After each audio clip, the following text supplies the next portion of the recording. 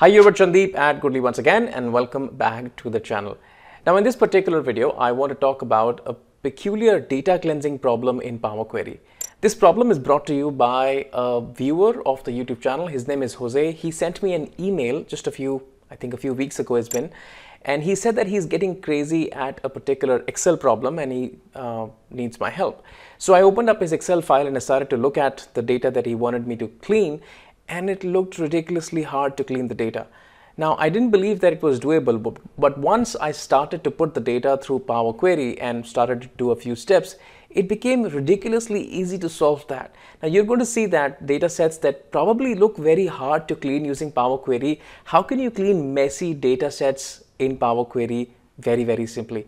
Now, this particular case study may not be applicable to the exact work that you're doing.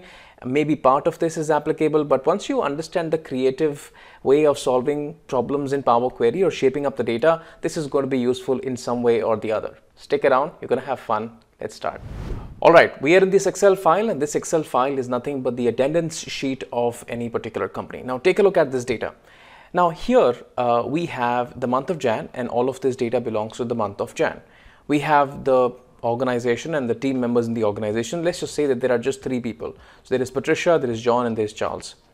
Now when any particular person takes a leave, it is marked with H. So on the 1st of January, all the 3 people were on a holiday, and that's why it has marked with an H. If there is a weekend, it's marked as gray. But if on any particular day the person has actually worked, you write a number, and this number denotes that how many number of hours did the person work on that particular day. Now, once you take a look at this particular block and you take a look at the label on the top, which is the month of January, you would probably be able to understand the data very, very clearly. It's nothing complicated.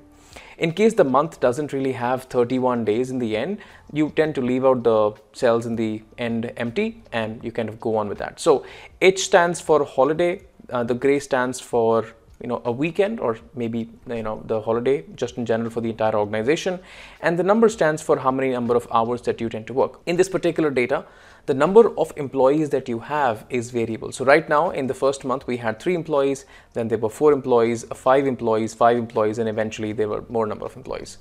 All right, now once I took a look at this particular data, and then I read through this, and then I took a look at what needs to be done with this data and what shape do you want the output to look like. So take a look at the output as to how do we want to take a look at the output.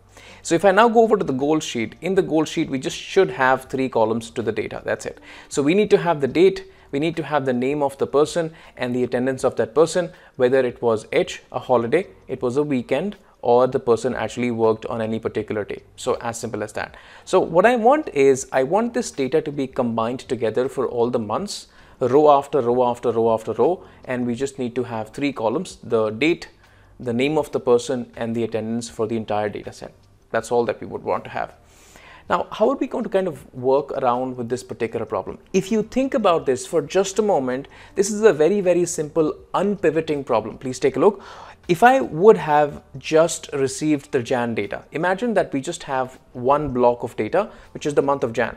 If I would have received just that data, then the way that I would have cleaned the data is by just picking up this particular column, and I say unpivot the other columns, and the data would have gotten into shape. Cool. Now, but the problem is that now you not only just have the first block of data, then you have the second block of data, which is for Feb, the third block of data, which is for March, and the fourth block of data, which is for April, so on and so forth, all together in one single spreadsheet, one below the other. So a simple unpivoting, it's not going to work. So now let's just kind of load this data into Power Query and take a look at what transformations do we do on this particular data. Simple enough, like I promised, but that actually gets the data back in shape. Let's start with Power Query. All right, I'm in an Excel Power Query window, and that's where I have loaded the data. Since the data cleansing is pretty easy, so I have solved the problem, and if you take a look at the steps that I have done, I'm sure you'll be able to understand pretty easy. Now, take a look. The first 2 steps are the source step, just going to that Excel file and connecting, and then I just navigate to that particular data set. Now, once you take a look at the data on the screen, you might feel that the data set has changed a bit perhaps, but it's not changed. It's the same data set. Now, if you take a look at the first row here, the first row tells me that what month does it belong to. In Excel, this was appearing like a merged cell, but it was not a merged cell. It was just center across selection. Even if that cell would have been merged, Power Query has the ability to unmerge the cell and bring the data to the left or to the top, depending upon how the data is there. But anyways, so here we have the 1st of January. Here we have the February data, the March data, so on and so forth. And these are the different rows underneath that. Now, these are the different days. So this is the 1st of the month, the 2nd of the month, the 3rd of the month, the 4th of the month, so on and so forth. And if you take a look, the person has taken a holiday, that's H.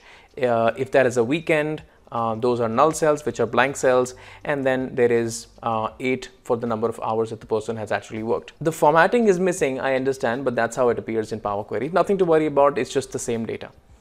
Now, if you take a look at this particular data, now it might so also happen that if you're working with Excel, Excel might just also capture a lot of additional column beyond 31 columns. So if you scroll to the far right here, you can see that we have 32 columns, 1 column for the name initially, and then 31 columns, 1 for every single day, because the max number of columns can be 31 columns. There could be 31 days in a month. Now, what I'm doing here in the next step is that I'm removing columns. Since I know that this data set cannot in any condition go beyond 32 columns, 1 for the name and 31 days. So I'm just saying, hey, keep column 1 up till column number 32 and remove all the other columns that there are.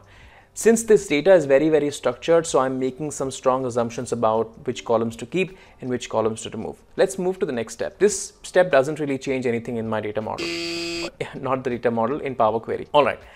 Next, what I do is I would like to capture the value of the month. So if the data belongs to the month of Jan, across the first 3 rows, which is Patricia, John and Charles, I would like to mark these 3 rows against the Jan data. This is the month of January data. Then the next set of rows, which are these set of rows, I'd like to mark the data as the Feb data. And this is obviously Jan data. And the next set of rows against March data. So that's what I would like to do. How do I do that? You can see that here in this particular column, I have a date. But sometimes I may not have a date as well. So this could be a random number. It may not be a date as well. So what I'm going to do is I'm actually going to extract only Jan, Feb and March from this particular column. Let's just do that. So I write a custom column, and in that particular custom column, I say that in column number 2, which was there on the far left that we just saw, if the value is a data type of date. So if I say that if the value.type is a function that tells you that the input or the value in a particular cell is what type? Is it a date? Is it a number? Is it a text? Whatever type that is. So I'm saying that if the value of this particular column number 2 is a date, then I'd like to receive that date, otherwise just give me a null. And you can see that this particular simple function gives me the 1st of Jan, the 1st of Feb, the 1st of March, so on and so forth. And I get that. Now, simple enough, I can just fill this column down and I can just repeat the very value across the empty rows right here. So I can just fill down and the value gets repeated. Nothing that complicated so far. Now, once the value has repeated across all the rows, I can actually get rid of the header, which is team, and I can also get rid of the first row, which is right here. So I can just get rid of here, get rid of this, get rid of the team as well. So I apply a filter on this particular column, which is where I get rid of the null and I get rid of the word, which is team. Now I am only going to have the names of the people. So if I just go over to the next step, I filter and I say column 1 should not be equal to null and column 1 should also not be equal to the team. Very simple, very straightforward. Now you can see that we have the names, and against the names we also have the marking as to which month does it belong to. So the first 3 months actually belong to the month of January, and the next 3 or 4 belong to the month of February, so on and so forth. Now, the next thing that I would like to do is pick up these 2 columns, the custom column, and I would like to pick up the name column and do an unpivoting of the data. So I right click and I say that I'd like to unpivot other columns, and all the other columns get unpivoted and they come back into the row shape. So take a look. This is nothing but the column which contains the name. This is nothing but the date that we created, and against that all of the columns have been unpivoted, and against that you either have an H or an 8. Simple as that. Now if you take a look at the current data, it's almost in the shape that we want it to be.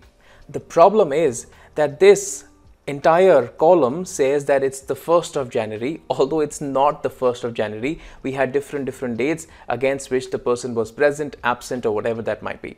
Now you can see that this column is going to be very helpful for us, because if I just happen to subtract, let's say 1 from here, I'm going to be reaching the 1st of January. If I happen to be subtracting, let's say 1 from here, I'm going to be reaching the 4th of January, so on and so forth, and there was a 2 days gap in between. So it's very easy. If I just happen to remove the word column against all of these values, I am going to get the number, and if I just subtract 1 from the number and convert it to a date, I should be able to get the date. Very simple. The next step that I do is, from the attribute column, I remove the word column and I just contain the number, and that's all that I do. So if I just go here, you can see that from this particular attribute column, I have replaced the word column with a null or an empty, like a string, so nothing remains.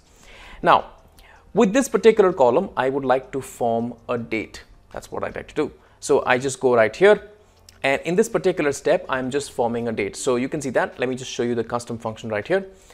So I create 3 simple variables. So the first variable is the day variable, the month variable, and the year variable.